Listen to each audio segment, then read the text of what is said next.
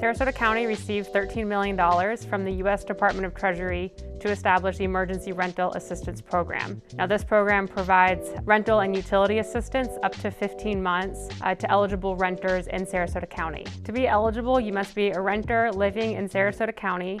You must have an income at or below 80% of the area median income.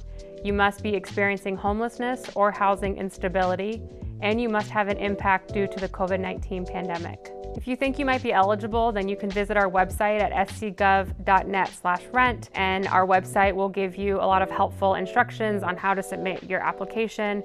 We also have frequently asked questions on our website and a list of ambassador locations. So to actually apply, we have a big green button up at the top that says Apply Now. So you can go and click on that, and that will take you directly to our application portal called Neighborly, and that will prompt you then to submit your application.